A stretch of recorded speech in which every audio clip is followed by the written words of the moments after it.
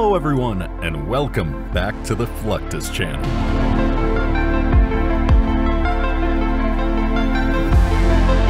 U.S. Navy divers are highly experienced underwater specialists who perform critical roles in various naval missions.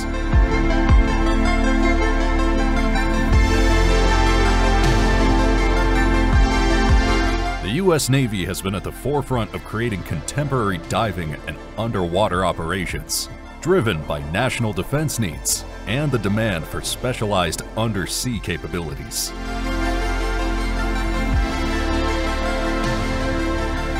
Navy divers have been around since the mid-19th century, when they were primarily responsible for ship salvage, repair, construction, and military activities.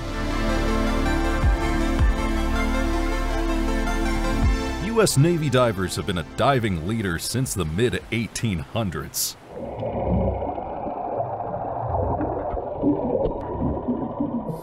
Early divers operated in shallow water, carrying out salvage, construction, and military missions.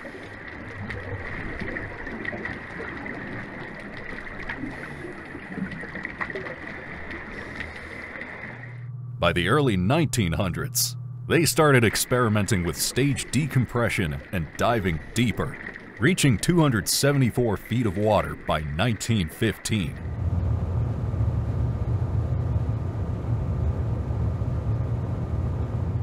After the attack on Pearl Harbor, Navy divers were swiftly dispatched to rescue stranded sailors and recover ammunition.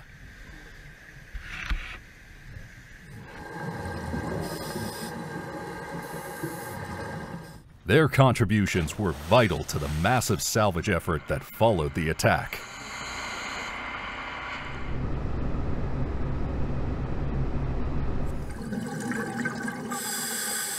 Divers in the U.S. Navy receive intensive training, including courses on diving administration and the treatment of diving-related illnesses, such as hypothermia and decompression sickness.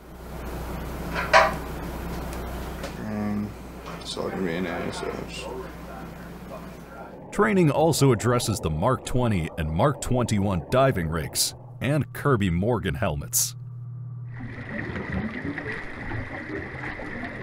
Divers interact with ships using voice communication systems via umbilical, which is the main means of communication, or line pole signals as a backup.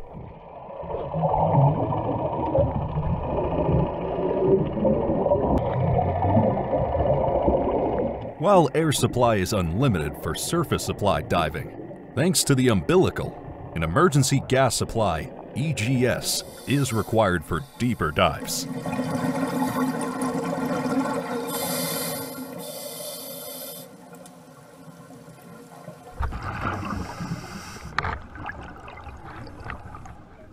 U.S. Navy divers are also called Seabees, taken from the abbreviation for construction battalions.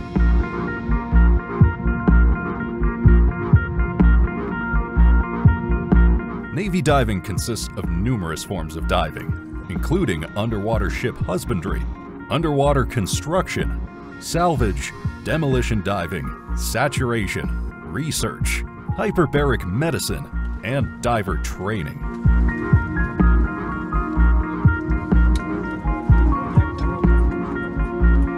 Seabees conduct underwater construction and salvage with pneumatic jackhammers connected to surface air compressors via umbilical connections.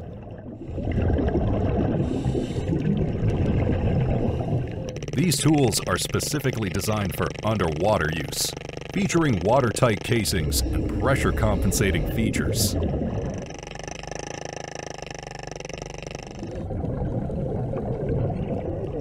They use specific equipment for underwater welding, such as an arc welding with waterproof electrodes, surface-powered welding machines, unique underwater cables and grounding, visibility-enhancing underwater lights, and surface-based safety monitoring.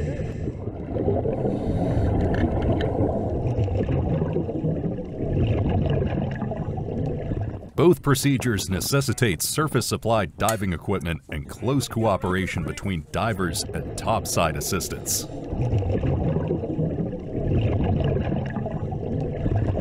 Seabees, or Underwater Construction Teams, UCTs, also carry out specialized demolition activities beneath the surface, frequently dismantling damaged infrastructure such as pier pilings and underwater obstructions.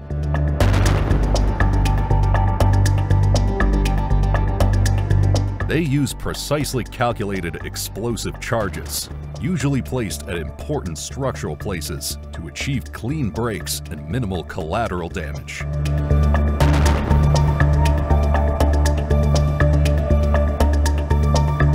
Explosives must be placed and timed precisely, considering factors such as water pressure, current, and structural integrity.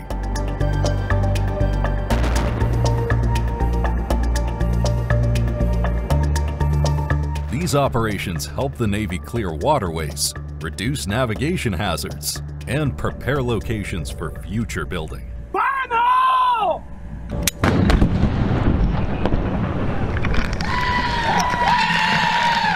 Seabees also inspect underwater structures. Underwater construction teams use specialized imaging and diagnostic instruments to inspect deep water mooring systems and ocean facilities thoroughly.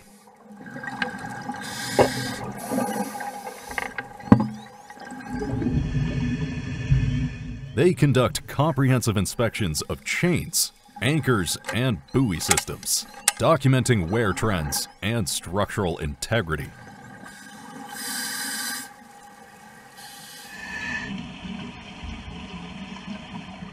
UCTs use underwater cutting and welding equipment for repairs, as well as measurement systems to ensure specifications and alignments.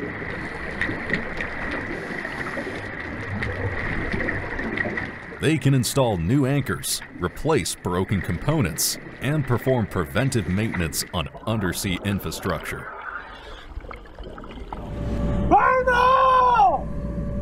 Teams coordinate complex activities using surface-supplied diving devices and underwater communication technology.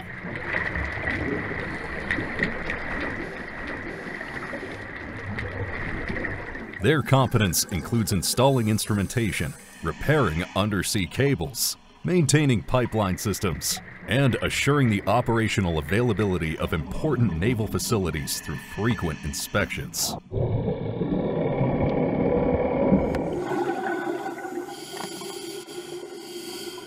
Another specialty of UCTs is the salvage of vessels and aircraft.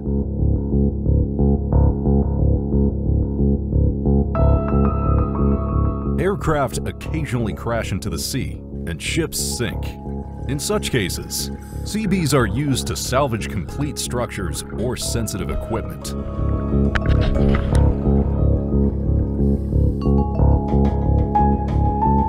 They may also be required to destroy structures that are too expensive to salvage to prevent sensitive materials from falling into the wrong hands.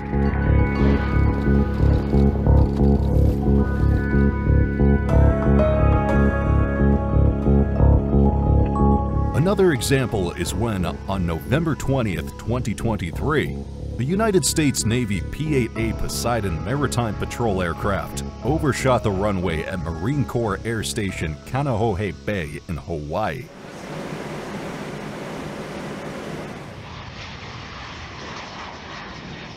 The aircraft, assigned to Patrol Squadron 4, VP-4 Skinny Dragons, became partially buried in Kaneohe Bay after landing during heavy weather.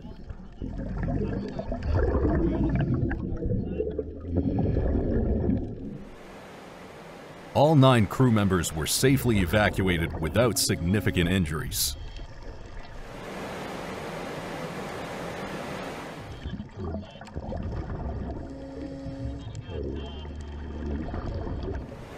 The plane remained trapped in shallow water, necessitating a complex recovery operation involving numerous agencies to avoid environmental harm and reclaim the $140 million aircraft.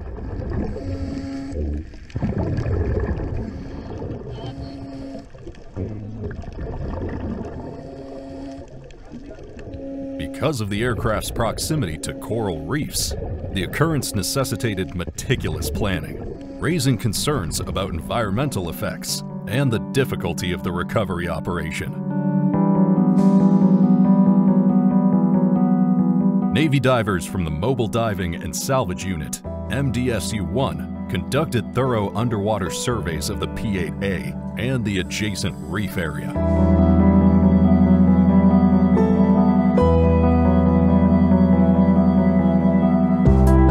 The evaluation established the aircraft's structural integrity and created a safe evacuation plan with little projected environmental damage.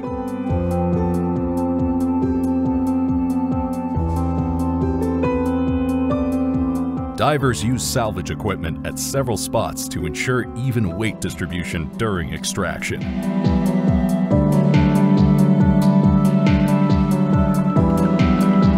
The operation needed precise coordination among diving crews, engineers, and environmental specialists.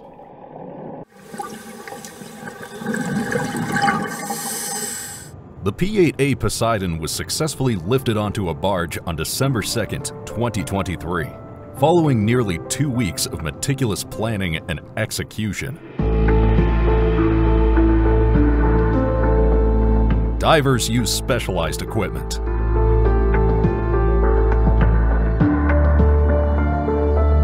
The Mark 20 Mod 0 full-face mask and Mark 21 Mod 1 diving helmet devices are primarily used by the United States military for surface supply diving operations. These systems connect to the surface air supply via umbilical assemblies, which provide breathing gas, communication, and pneumotachometer measurements.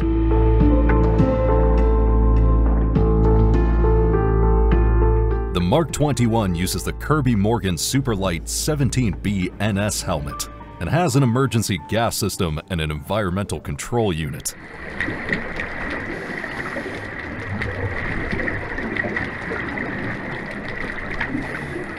For specific operations, forces use Kirby Morgan 37 and 47 helmets.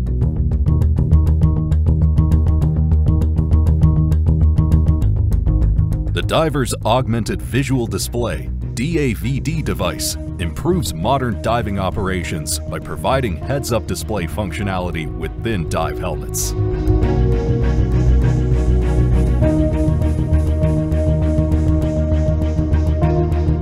Scuba is just like you would do recreationally on a vacation or something. You're carrying your air on your back. You're limited to only the air that you have on your back and the skills that you bring with you. Surf supply diving, you have a tank on your back just in case, but you have an unlimited air supply coming to you from the surface. The Diver Augmented Vision Display prototype was created at the Naval Surface Warfare Center, Panama City Division.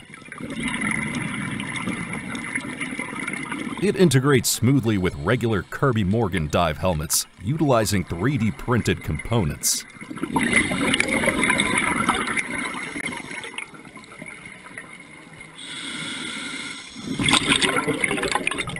This dynamic device improves diver operations by projecting real-time visual data, including sector sonar information, allowing topside teams to relay visual information directly to submerged divers.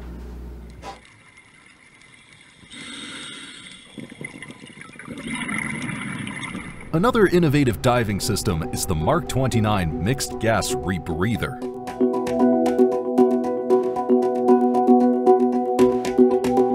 The Mark 29 Mixed Gas Rebreather is a modern diving device that allows for deeper dives using helium-based breathing mixes.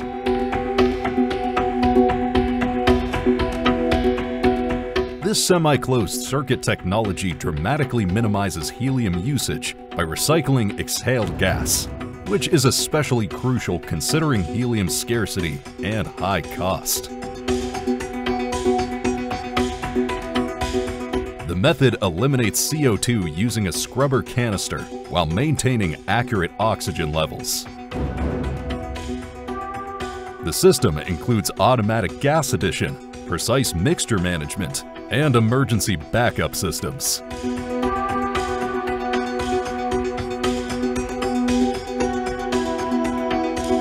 Diving operations have come a long way from the simple and dangerous systems used at Pearl Harbor.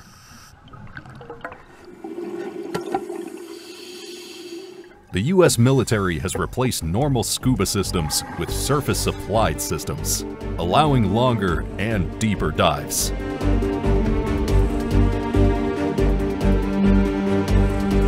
Technological advances have introduced systems such as rebreathers and augmented reality to make diving much safer and more efficient.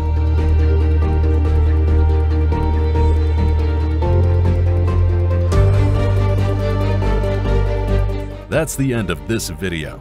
I hope you enjoyed it. Make sure to subscribe to this channel so you don't miss any of our new content. See you next time.